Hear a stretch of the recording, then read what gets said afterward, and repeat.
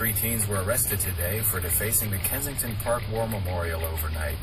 The destruction includes painted messages against the military and the war in the Middle East.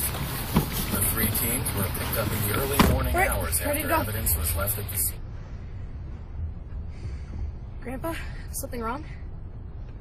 Some people sure have short memories, and those who are too young to know need to be taught. Come on, I want to show you guys something.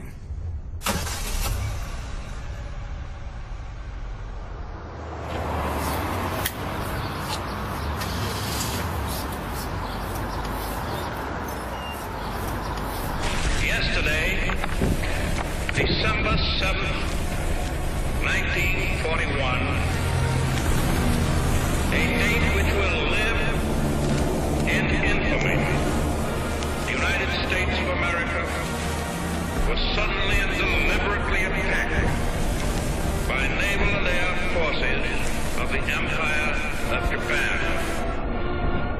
At dawn on the morning of the 6th of June, 1944, 225 Rangers jumped off the British landing craft and ran to the bottom of these cliffs.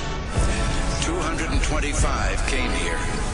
After 2 days of fighting, only 90 could still bear arms. These are the boys of Pointe du Hope.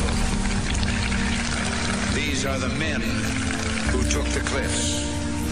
These are the champions who helped free a continent. These are the heroes who helped end a war.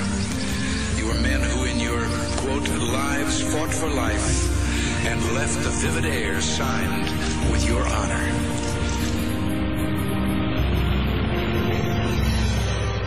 In the name of God and country, I learned to defy gravity. To honor my family, I lived in the belly of a beast. I fixed the hearts of iron monsters. I became a worm in the mud for dignity, For honor, For righteousness' sake. for God and country. I fought for you.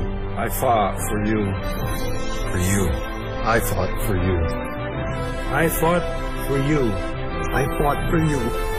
I fought for you. For you. For you. For you. For you. I fought for you. I fought for you. I fought for you, and I do it again.